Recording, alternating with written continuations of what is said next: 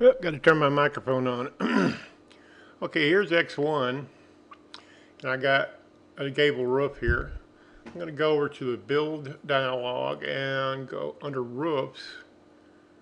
We'll build an auto floating dormer.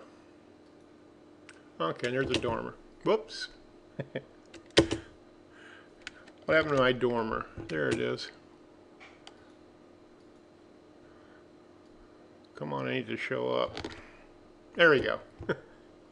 And once you've got an auto dormer in place, you can click on the thing, open its dialog box, and change the dormer type to a barrel or any other kind, but let's just do barrel.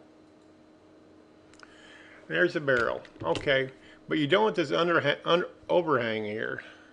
Let's look at your picture. So it's got right on the edge and the roof is cut out around it. So this is what I've got going here is a starting point. Now I'm going to explode that dormer. See right there, explode dormer. That breaks it into its constituent parts. I'm going to go back to plan and do some more surgery on this thing. We're going to cut out the roof using the break lines tool. This is, by the way, Larry did a great job. I enjoyed watching him work. This is not, what I'm doing here is not the only way you can do this. It's like Larry, it's another way to do it. Okay, I just broke the roof out, and I'm going to get rid of the hole in the roof. There's a hole in the roof polyline here, which I'm going to hit the tab key until I find it. It might be turned off. Let me make sure that it's turned on. It's on its own layer under roofs. Where are you? I think it's roofs penetrations or something like that.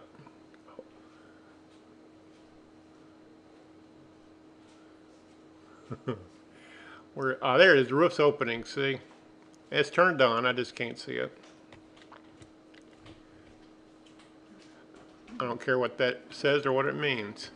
Okay, I need to find that polyline that's chopping a hole, or there was chopping a hole in the roof. It's there. There it is. I just selected it. Let me drag it over here so you can see it. When you create a dormer object, that little sucker is part of the deal. I just drug it over there. We'll look at it in an seeing it. There's cuts a hole in the roof, but I've already cut out manually the roof around that. So I'm going to get. I just wanted to show you that it's there, and you have to get rid of it in order to do what you want to do. Okay, we're almost there, and the part Larry was struggling with a little bit in his video was tying in this roof. And what I'm going to do is take this upper edge and make sure it's selected and click on the join roofs tool and then join it to that edge of that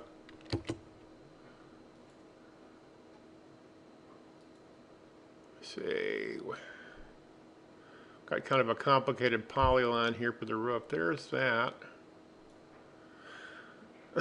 I'm just going to try joining that to the edge of that. Okay, it's not working.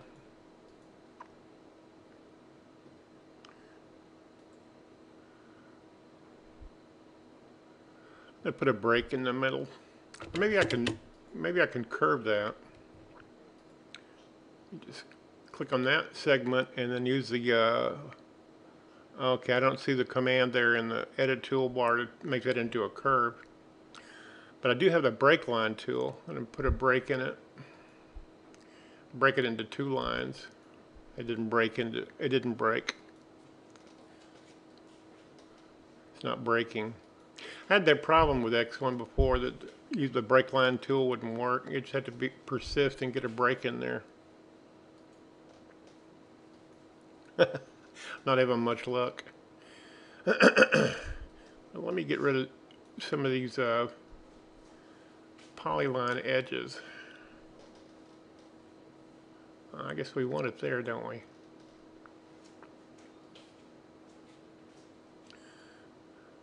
I'm just trying to make this polyline like Larry was working on, making this a little simpler. There, I think that That's a little bit better. Let's try the join roofs tool again. Well, it's not being very cooperative.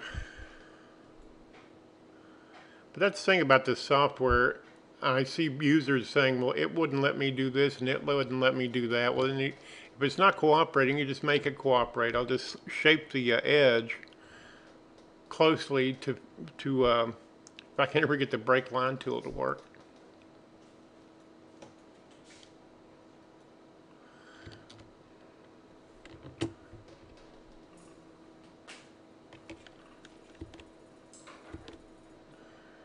I get zoomed in and I can't select the thing.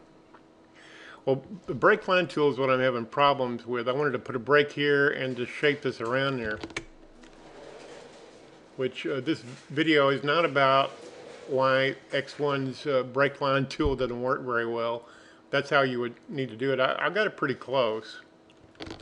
It's just I'm not having very good luck breaking this line and so that it fits the edge of the roof planes there. I'll make one more attempt. I'm just going to grab this edge here and put it up there.